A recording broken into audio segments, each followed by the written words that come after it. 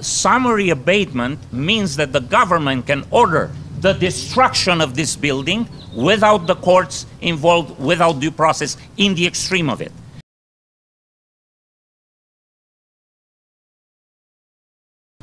If you have any questions, please. So there's no parking restrictions this week?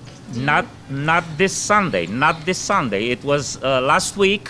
We had those posters on the trees. You still can see one of them there, restricting parking to the neighbors. It was done on purpose.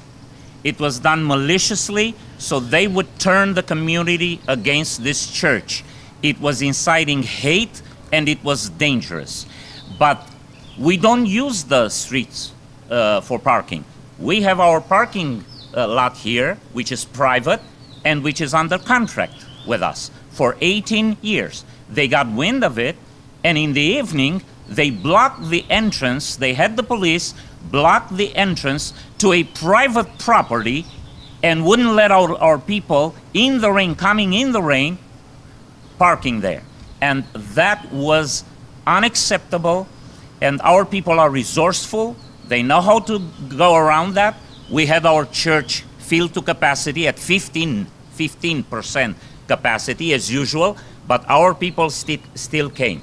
So today, even though yesterday we got a very threatening letter talking to us about summary abatement, which under the Supreme Court of the state of Illinois, it means they could come and demolish this church on the extreme without due process. Look it up on the internet.